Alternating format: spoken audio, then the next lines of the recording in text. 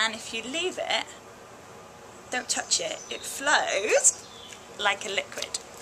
But if you hit it with enough force hard enough, then it acts like a solid. And this means you can wrap your hand in it, hit your hand against your shed, and it not hurt. Perfect.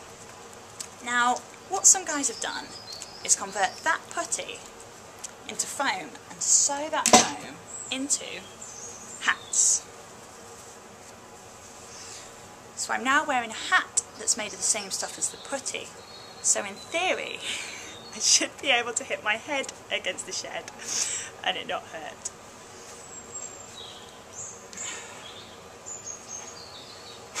I'm really scared.